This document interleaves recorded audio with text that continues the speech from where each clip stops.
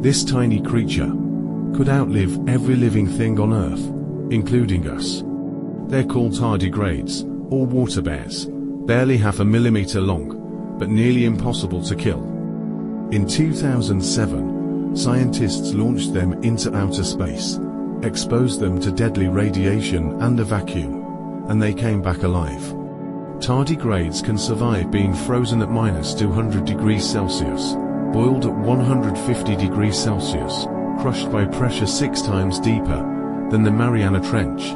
Even radiation that would vaporize humans doesn't faze them. They enter a state called cryptobiosis, suspending their metabolism to almost zero, like pressing pause on life. If the Earth were to end, tardigrades might be the last survivors. Subscribe to Abyss and Beyond for life forms that defy nature. Dive deep, see beyond.